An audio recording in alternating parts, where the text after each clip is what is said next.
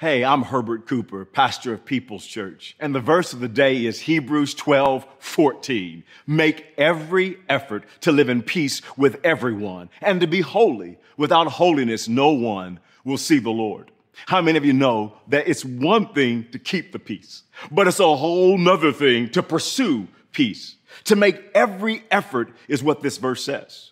I remember when I was in high school, I made every effort to be a starter on the football team. I lifted weights. I ran sprints. I trained like crazy. Even in the summer when temperatures were over 100 degrees, I still put on those football pads, and every practice gave it everything I had. I made every effort.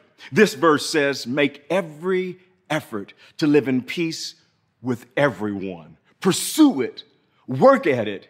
Give it all you got. Instead of holding on to the grudge, the bitterness, the anger, make every effort to forgive and to let it go. Instead of listening or participating in gossip, make every effort to speak positively about people.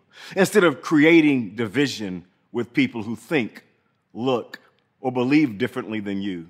Make every effort to look for what you have in common and then build upon it. Instead of posting something that's mean, hateful, or passive-aggressive, make every effort to post something that's life-giving and encourages others. Then the verse says, and be holy. That word holy simply means to be set apart. And if you make the countercultural decision to pursue peace with everyone, your life will be set apart. Your life will be radically different than others. And I just wonder how many people will see the Lord because you made every effort to live in peace with everyone. Today, pursue peace and let people see the Lord in you.